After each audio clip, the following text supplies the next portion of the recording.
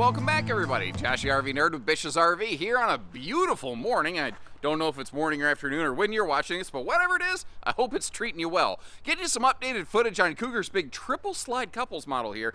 This came out updated last year, and the updates kind of slipped through. I don't know if everybody caught what they did.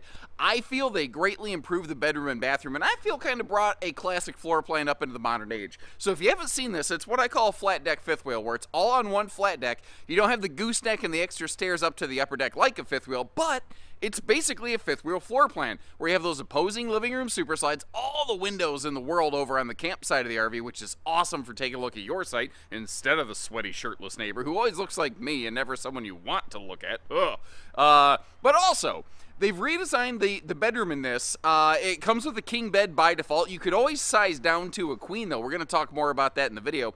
But they've tweaked around the front closet and the washer-dryer setup on this one so that you don't end up, if you do install a washer-dryer, you don't end up losing a lot of your storage. And if you don't install a washer-dryer, you just gain way more storage as a result. I think it's a really killer outfit.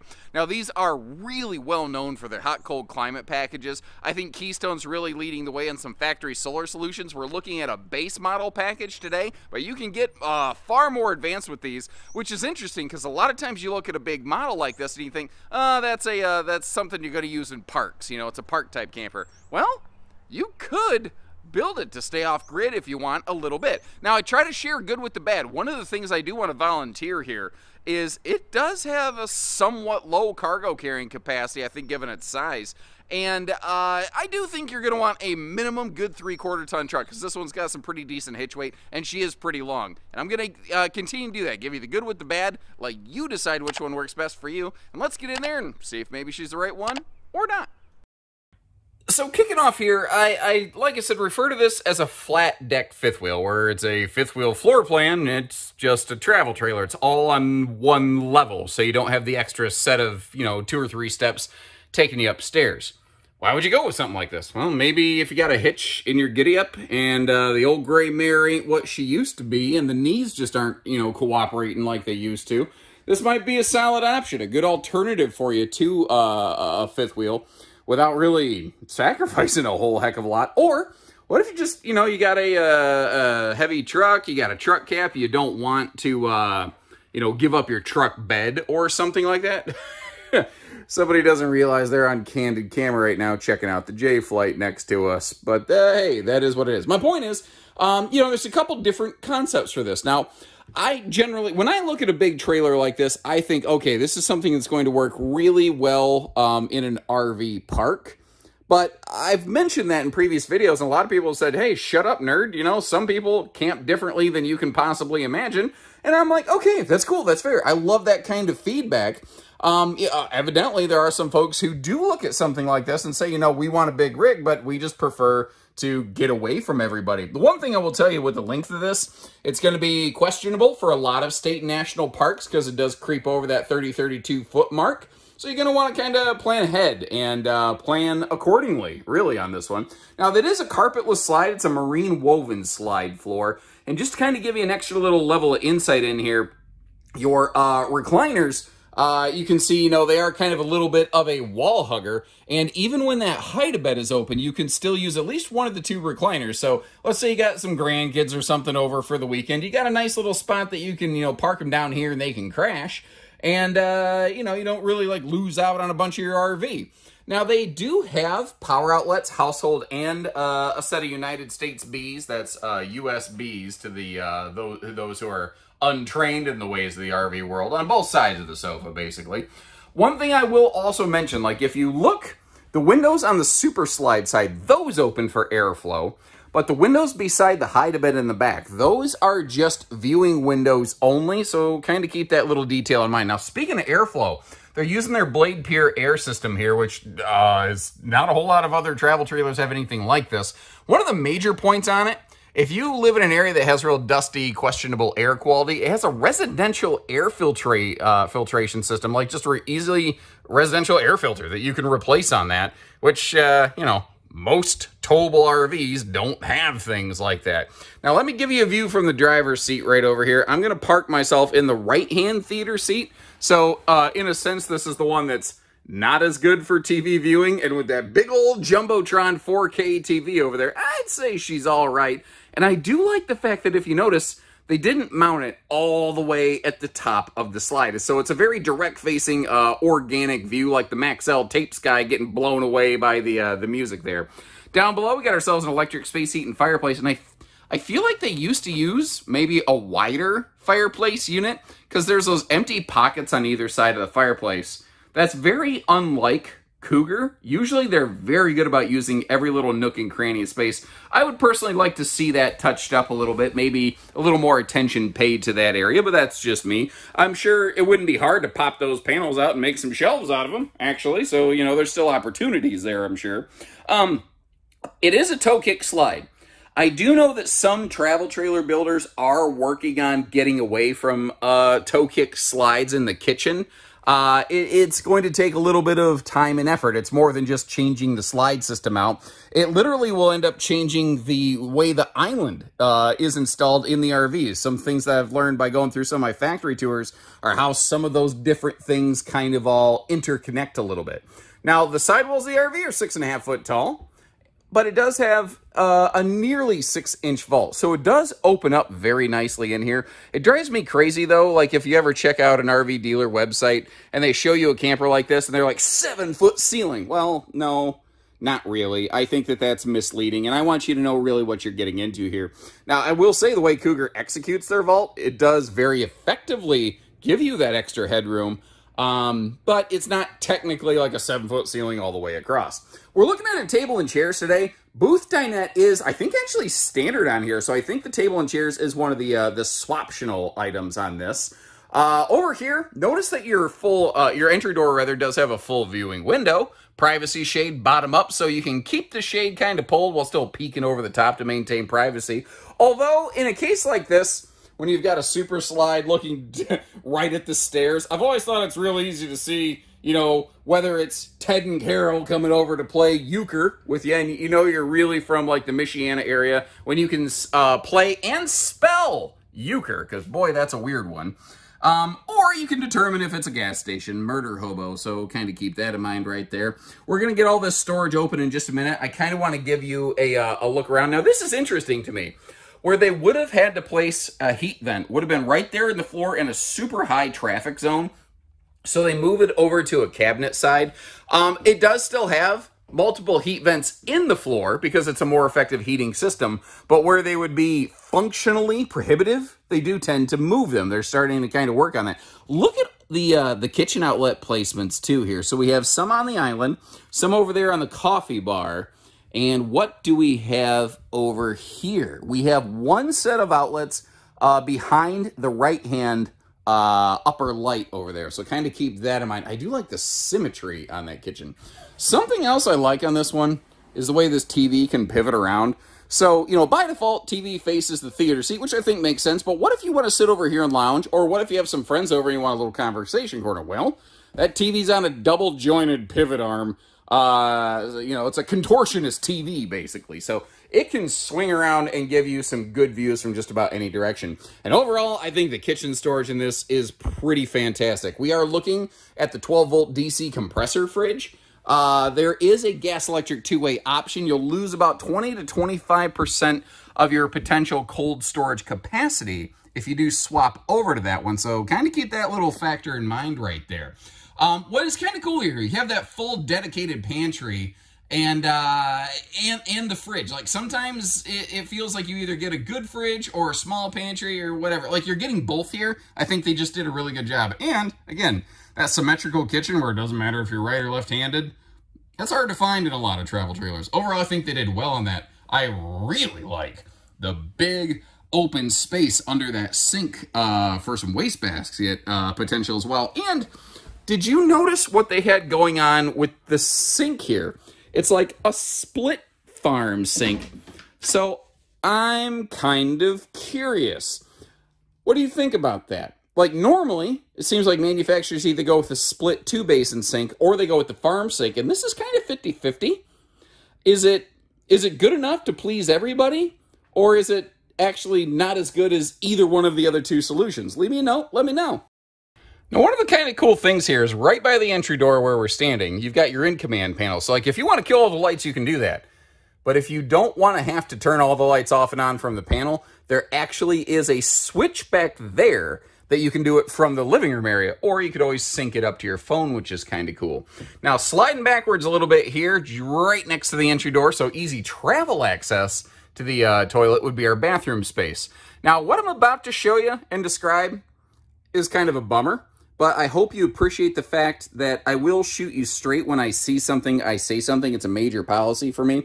Real quick, first of all, porcelain foot flush stool with some, I think, fairly fluffy, friendly space about it. But my eagle-eyed viewers might notice a couple little white speckles on the wall behind it back there.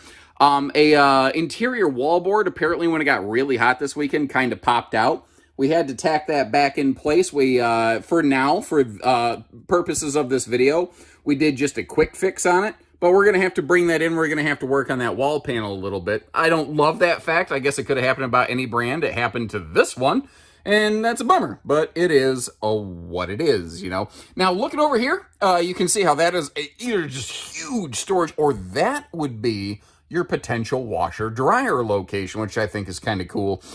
Previously, this floor plan, it actually, I think, lacked any sort of washer-dryer hookups, which in a big triple slide trailer like this, it felt a little silly to me that it didn't include that, but hey, now they do. So that's where I was saying I think they fixed things there. Good headroom in the showers, you can see. And hey, if you don't care about the washer-dryer thing, now you just have some serious storage space built right into that sucker. There's also a motion light directly above my head right here. You could turn it off, you could turn it on, depending on, you know, where you take it to dinner and how many drinks you... That's so stupid. But my point is, you can put it in motion mode, or you can turn it off and on, whatever works for you. I like motion mode. It just kind of makes the most sense to me. Now, up here in the bedroom, you see that these can be outfitted not only with a second air conditioner, but they kind of really complete the job by centrally ducting the second air conditioner, which I think is very cool. A lot of manufacturers, when you start getting into second airs and travel trailers, you won't find that. Now, they're very good about outlets in here, and if you notice, these household outlets have some yellow stickerage on them. Anywhere that you see that yellow sticker, that is telling you that that outlet is prepped and run to the inverter prep of the RV. So if you do want to add an inverter, those outlets could be powered off-grid. Inverters do not come in their basic solar package we're looking at today, but when you get their two more advanced available packages, then they do become available. Now, I'm not all the way around the corner, and you might be wondering, what about the other side of the bed? Other side of the bed also does have the same set of outlets. And just like we saw in the living room, you can lay down in bed and kill your ceiling lights without having to get up and down and go to the touch panel or bust out your phone or anything. In case you're curious, what is this little thing right here? Well, that is an FBI security van listening device, also known as a thermistor. What that is doing for us is it's talking to the in-command system. Basically, it's a temperature sensor so that your air conditioner and your furnace know when to kick on. Look at the bedside windows on this sucker. Those are huge, dude. Now, what if you look at this, the bed eats up the slide. What if you want more room to walk around the bed or some kind of side stand? This only comes from the factory with the king like we're looking here. And for some clarity on something that I described earlier, if you look under the bed, you can see that big bed base. I do think it is a little big to just instantly swap a queen mattress into this. It might need a little bit of adjustment, but I have seen some people do a little, you know, carpentry DIY work on this. Now, if that's something you wanted us to do, we could probably do it. I can tell you, though, if you have the handy capability, you would save yourself a mint by doing it yourself versus having like a, you know, a RV technician and their hourly rate wrapped up into this thing. But it doesn't mean that we couldn't do it for you. If you look, though, this bedroom, they did opt for more storage instead of, like, a lot of brands will kill the overhead cabinets and they'll give you, like, a TV hookup up there. This one, if you're laying in bed, that would put your neck, you know, up high a little bit. What they offer you here is the ability to put a standing TV. But now that I say that, since it is down lower, that would actually crane your neck down a little more. So let me ask you, what's more important in this bedroom? A focus on the entertainment or a focus on the storage? I'm inclined to lean to storage, but that's just me. Okay. I just thought of something that's maybe kind of crazy. Imagine, if you would, you're laying down in bed, just like I'm doing right here, and boy, when I lay down flat, my fat face really flattens out like a pancake. Really, really attractive on this camera. And again, from that perspective, your neck would crank all over the place. What if you had a screen mounted inside the slide on the ceiling directly above your face? I think that would be pretty cool. So while you're pondering that, I am going to close up the slides here and give you a look at her in road mode. With the sliding pocket door getting up here into the bedroom, shouldn't be a problem. We kind of mentioned it earlier, but with the bathroom over here on the hallway side right next to the entry door, getting inside of this area for access, again, should not be an issue. Notice again, they were very smart about not putting like a heat vent in the floor right down here where you're gonna, you know, be dripping shower sprinkles or something into it. So, you know, they're I guess you call it like a hybrid heating system, partially floor vented, partially cabinet ducted, just whatever works. What kind of surprised me here, and it really tells me Cougars listening to folks, is the fact that they made sure, even though it might be a little tougher if you're a person of larger stature, they made sure that you could get up here, and ooh, that was close. That was really, really close. But you can get up here, and you can get to and open the refrigerator.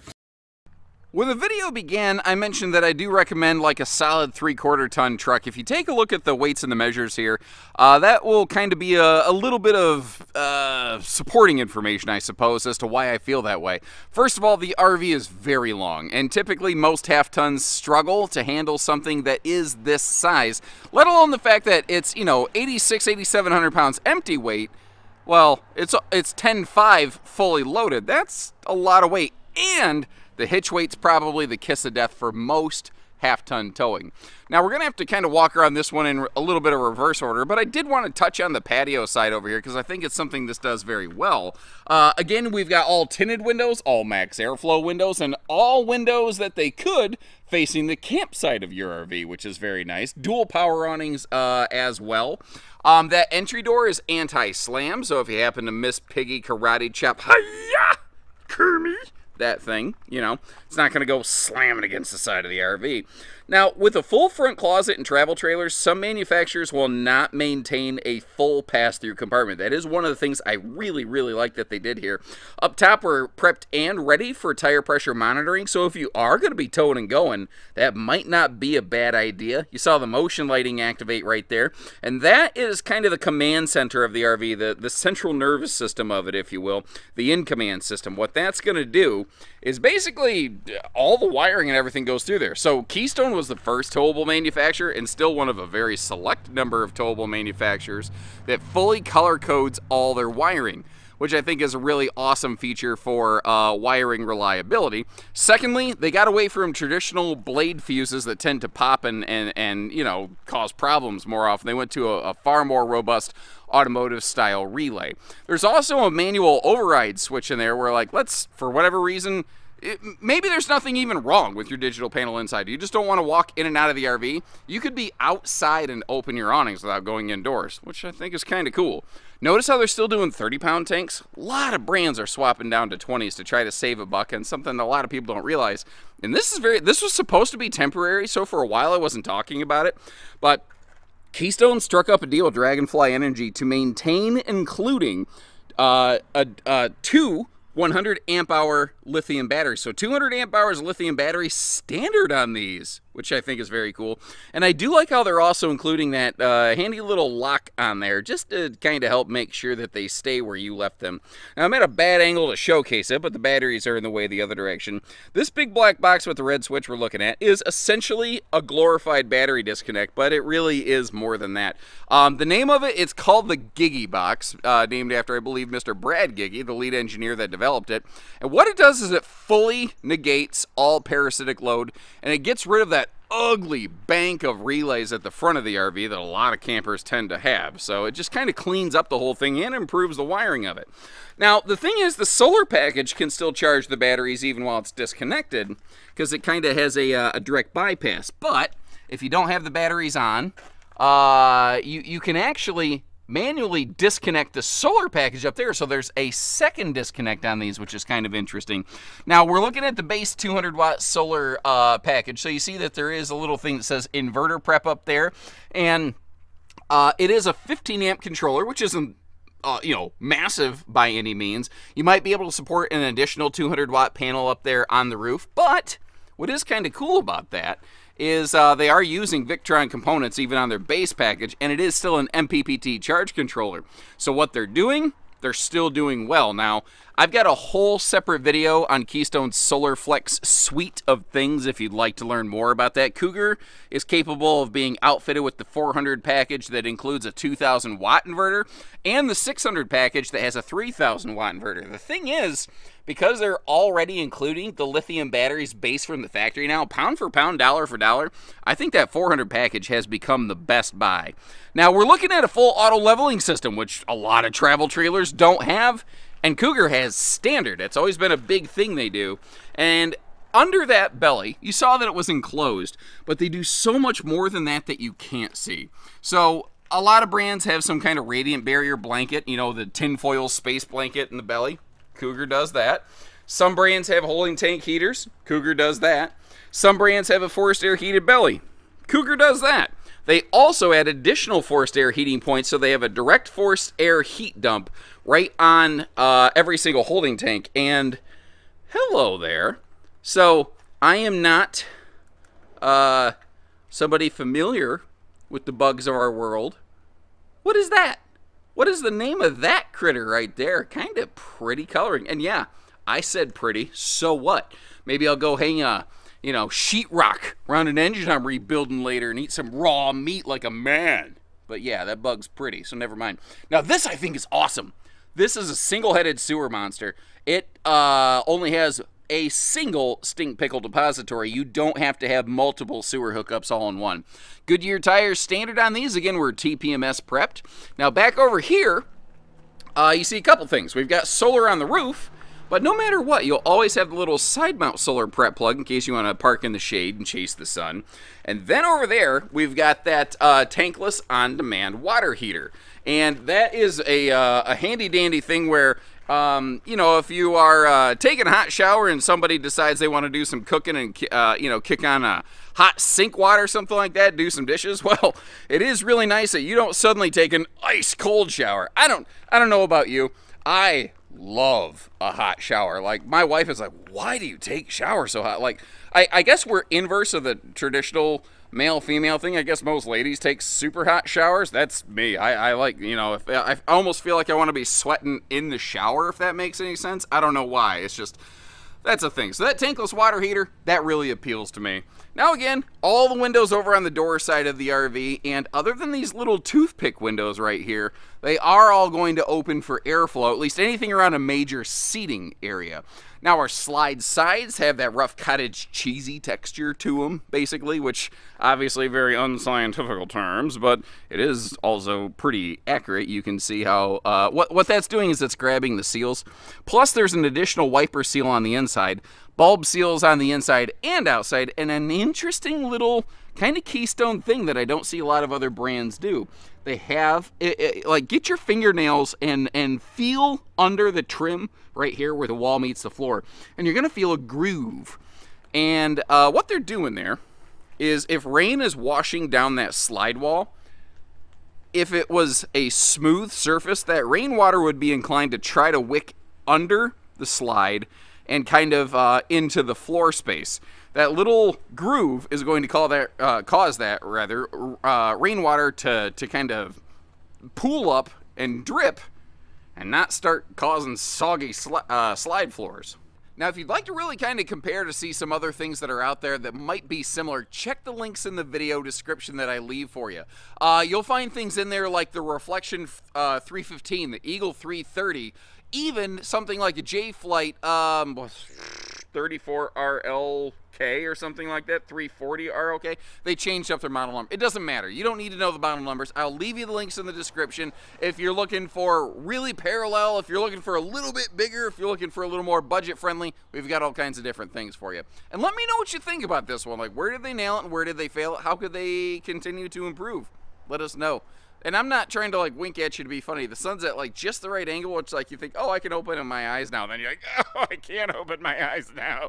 It's like, you know, when you're driving and you just, wow, I really, pretty on brand for me, went way off topic at the end here. Never mind. I'm going to wrap this up before I ramble further. Take care, stay safe, have fun, and happy camping, everyone. So it's like I was saying, when you're driving down the road, you get this light in your eyes, and you don't know if you should pull the visor down or if you should just swerve off the road and crash or